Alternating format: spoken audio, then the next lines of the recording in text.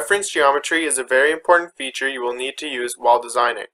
While designing, you may need to create your own plane to start a sketch, or to reference for a feature. Otherwise, it may be impossible to create a part you want to make. Reference geometry can also be used to make your design process more efficiently. There are 4 different reference geometry features: plane, axis, coordinate system, and point. You will likely use plane the most, and use the axis and points every once in a while. Coordinate system will not be used very often, but can be useful for some things.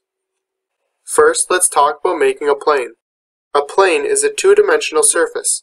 It can be used to start a sketch, or to be referenced in a feature, or it can be used to create more reference geometry features.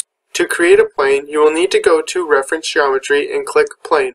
A menu pops up on the left and is asking what to use to reference. For now, click on the outside of the cylinder.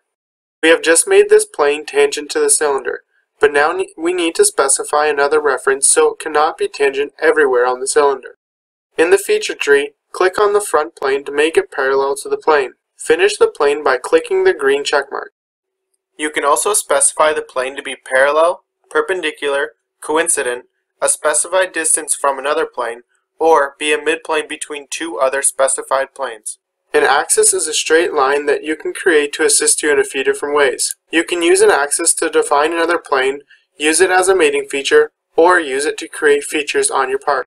To create an axis, click on the drop-down arrow from Reference Geometry and click on Axis. It will show you the different ways you can define an axis. These include on a line or edge, the cross-section between 2 planes, using 2 points or vertices, the center of a cylinder or circular face, and finally a point in a face or a plane.